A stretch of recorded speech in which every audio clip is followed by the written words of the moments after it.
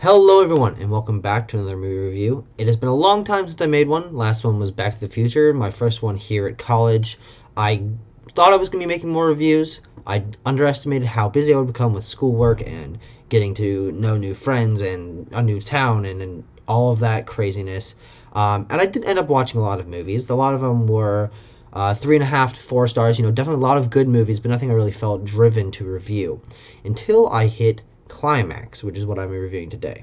Now, the reason I'm so interested in reviewing this movie is because among the people who recommended it to me or were discussing it on the Discord server that I'm on, it's very contested.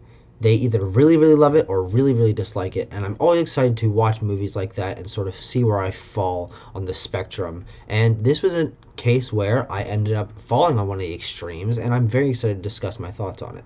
So, Climax is a film by the French filmmaker Gaspar Noé. I've never seen any of his movies before. I know he's known for quite a few kind of crazy things, and this definitely sort of falls in line with that. But I'll get around to watching his other films eventually, but just want to let you know that this is my first experience with his films, so if it sort of bounces off of his past work, I am not personally able to make that connection. Climax follows the story of a group of French dancers who are all working under one choreographer, and it essentially just follows one night. Where they're all working together and end up after they're practicing their dance, having a party, having a good time, and they discover that someone has spiked the punch that they've all been drinking, and they all start falling down into this ridiculous drug-fueled rampage of everyone just sort of losing their mind. Now, with that simple premise and the idea of everything being sort of drug fueled, I didn't think I would enjoy it, and especially because someone who knows my film taste very well thought that there was no way in hell I would enjoy any of it. But I surprisingly got around to watching it and enjoyed a lot of it. Personally, I'm not really someone who enjoys movies based around drug trips, where they try to make your brain feel like you're experiencing the trip that the characters are going through. Some examples being Fearing and Loathing in Las Vegas, Train Spotting. Those movies didn't really click for me, and while I respect them as the films that they are, they really didn't work for me, so I ended up giving them lower scores. But surprisingly, Climax rectified those with a few interesting points that I'll get into soon. So, starting off with the biggest and most interesting thing about this film, and the thing I personally enjoyed the most, was the structure of the film. So, the film starts off with a series of interviews with each of the many characters that you're going to be following throughout the movie. I think there's almost 30 people. It's a pretty crazy cast, and at the beginning, you're a little overwhelmed with all these people you're getting introduced to. They each have a name, which ends up not being as important since only some of the characters are really the center of the story. But after the interviews, it cuts to one of the most memorable scenes in the movie, the main choreographed dance sequence with amazing camera work, all one shot, and all of the actors that you were introduced to in the interviews working together to make this insane, mind-bending, lots of arms wiggling and people bouncing off of each other dance that is one of the most impressively choreographed things I've ever seen in a movie. So after you get all the characters established as a cohesive group through that dance, it shifts to a sequence that is each of the characters sort of pairing off into their own little friendships and having small snippets of conversation, bouncing around each group, sort of getting their perspectives, what their motivations are, how their relationships have been with other characters, and it really lets you connect to each character and sort of think, oh, this is where they're going to be going for the rest of the film. Following that, there is a second dance sequence that is entirely shot from a bird's eye view, looking down upon a circle of them with one person dancing in the middle, and you sort of get to see how each dancer's personality shows through their moves, and as they sort of enter the circle, do what they're doing and leave and let someone else come in. So after all this setup, from the introductions to the group dynamic to the individual conversations to the personality fueled dances, you lead into the second half of the movie, which is where the real meat is.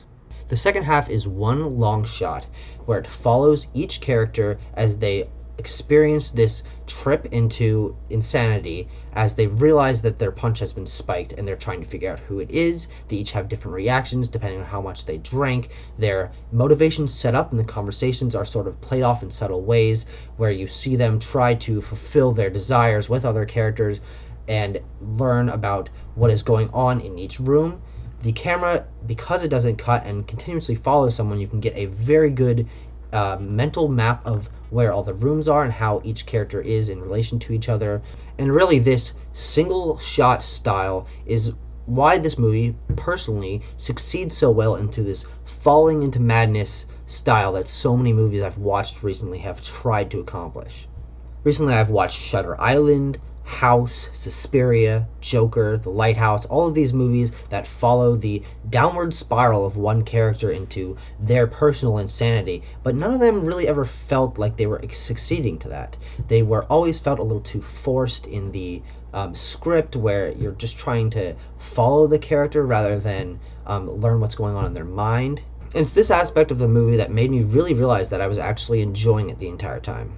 The second most engaging and interesting aspect of the film is how the camera work and lighting play together to create a really surreal experience. Each room sort of has its own atmosphere through the lighting and how the camera travels through it.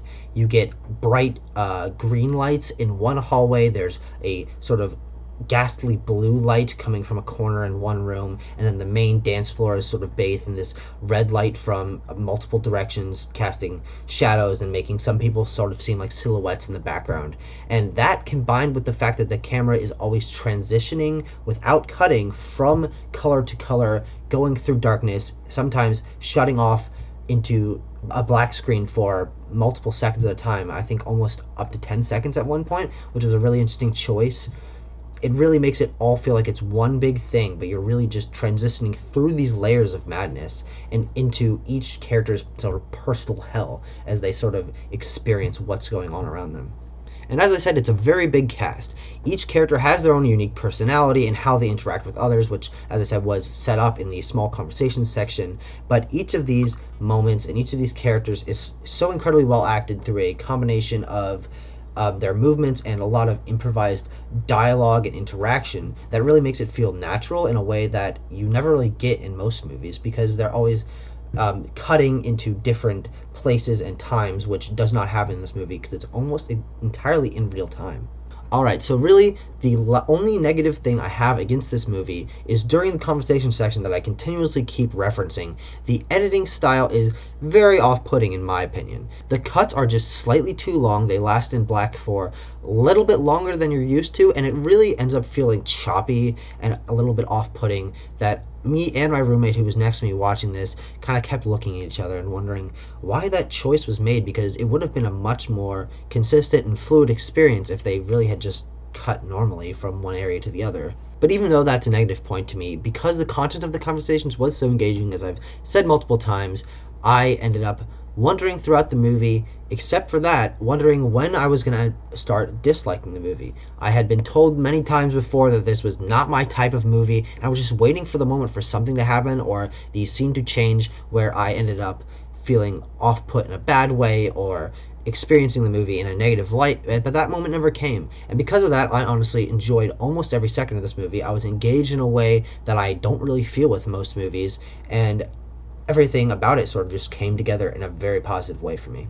So saying that, I have Climax at 4.5 out of 5 stars. I really enjoy this movie. I highly recommend it to anyone who wants to see something unique. A lot of interesting things in this movie that I never thought I would see in film or haven't before, because I just haven't experienced this filmmaking style. But in the end, it is actually one of the better movies I've seen this year, and I personally really enjoyed it. So I hope you enjoyed my review. I hope I have sort of avoided big moments enough where you will want to be intrigued enough to see it yourself. It is definitely something I recommend watching, and I really hope you enjoyed my review. So thank you so much for watching, guys, and I will hopefully see you in another review sometime relatively soon. Bye.